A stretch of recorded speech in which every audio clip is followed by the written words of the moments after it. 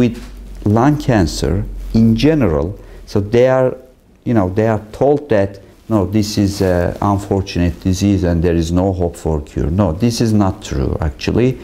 Now, in the world, we have so many alternatives for the patients.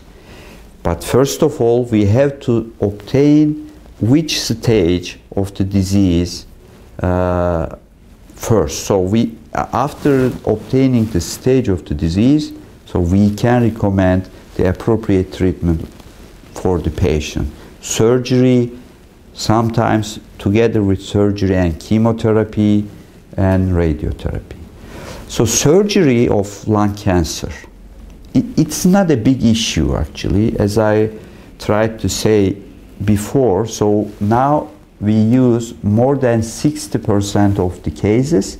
We use endoscopical technique and removing the lobe of the lung from very small incisions, and after the operations, 4 hours after the operations, patients are walking around, and in the third post-operative day, so 3 days after the operation, patient can discharge from the hospital.